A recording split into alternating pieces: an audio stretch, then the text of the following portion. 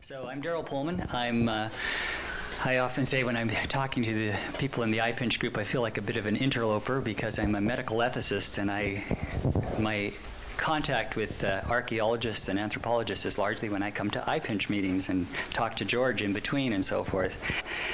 And I think part of this process of thinking about how the working groups are working or not working, and what we're doing is really going to, at this point, midstream here, is to sort of think about, well, how should we reconfigure them to a certain degree. One project that I did work on with George largely, and this had to do with the Inuit Studies Conference that was in northern Quebec last fall. I saw that call for papers and thought, and really I was feeling guilty because I'd been on IPinCH for 2 years and hadn't done anything. So I contacted George and said, you know, I was thinking to put an abstract in on this. Would you like to work with me on that? And we did. So we gave a presentation on intellectual property and the ethical legal status of human DNA, and subtitled it "The Irrelevance of Context." Like, does it make a difference whether we're dealing with these issues from a health perspective, which I'm familiar with, or from an archaeology, anthropology perspective, such as the one which most of you come from?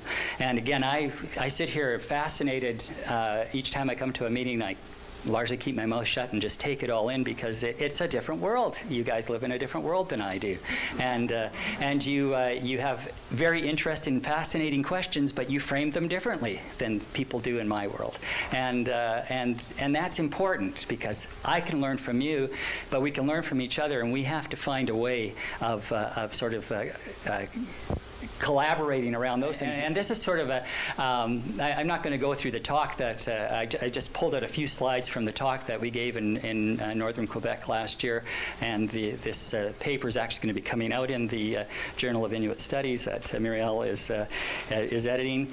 But we sort of framed this whole issue in terms of bioarchaeology and health, and talked about the unique nature of human genetics and genetic information, and how and the idea of genetic exceptionalism, which is a big topic within the health research area and health law area, is whether is there something exceptional about genetic information that requires that we have new laws, new policies in order to manage what's going on in this area, or is there really the laws, the policies, the privacy protections we have, the non-discrimination protections we have, the intellectual property protections we have already in existing laws, are they adequate to take care of this new world that, as we move into the genomics era?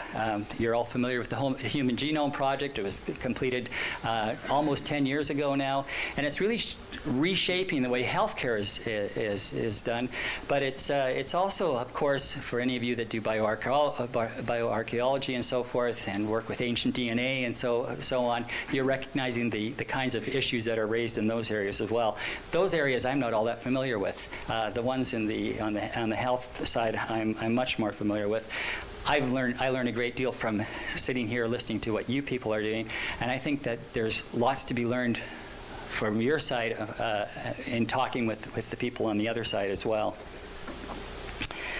So, well, I'm not going to go through these slides because I'm probably just about talked my 10 minutes already. But the ethical legal status of human DNA, just the last one there, legal scholars refer to human DNA as sui generis. It's kind of a unique sort of entity that can be treated quite differently depending on the context in terms of how we think about it. Here's a I can't read that down there because I don't have my glasses on. But you know, human genetic data have a special status because, in the last bullet point, they may have cultural significance for persons or groups. That's significant for what you're working on here. This is from the Human Genome Organization. It says, as a species, we all share in essence the same genome.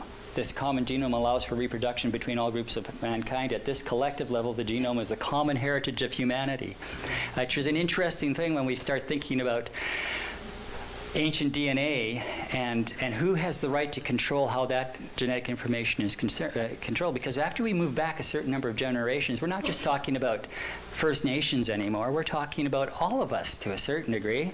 And it's a story that we all share, even though the DNA may be extracted from bones that were taken from an ancient burial site or something like that. And so there are interesting issues there about who should control that story and who should control that information, and what are the ways of dealing with that. This is just a story from science. I'm not going to go. The gene patent thing is interesting. I wonder if I can go back to that for a second. You know, when I first started working with geneticists, they said there might be 100,000 genes in the human genome. Now they're thinking there might be 25 to 30,000. They're not quite sure. There are over 3 million genome-related patents filed with the U.S. Patent Office. So that's more than over 100 patent applications per gene in the human genome.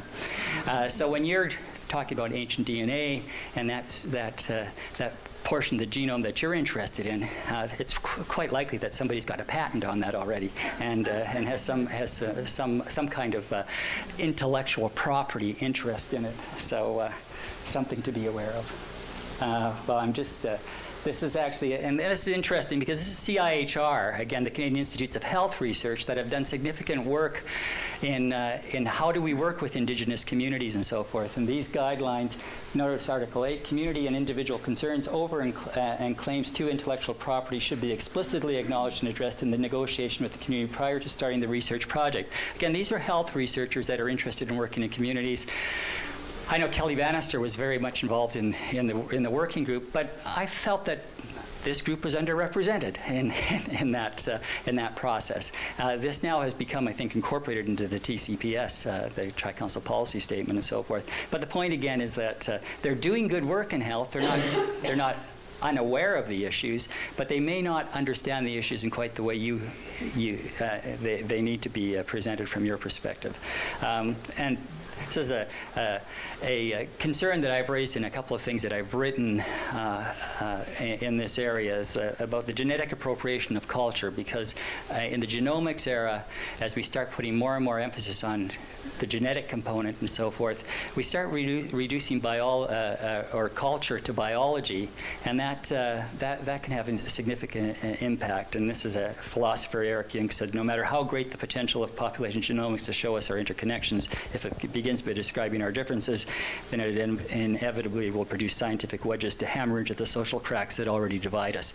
This was in response to the Human Genome Diversity Project that was tried to get off the ground back in the 90s and has been largely replaced now by the Genograph project through National Geographic.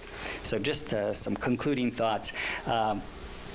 The shared nature of human DNA compels us to rethink some commonly accepted distinctions. What's the past? What is the present? And what is the future? What's yours? What's mine? What's ours in terms of this intellectual property? How do we define the dead, and how do we define the living here? And again, the archaeological versus the health perspective. So there's lots of competing interests. That doesn't mean that they're necessarily incompatible. And I think that we just have to carry on our conversations. And that's part of what our working group wants to do.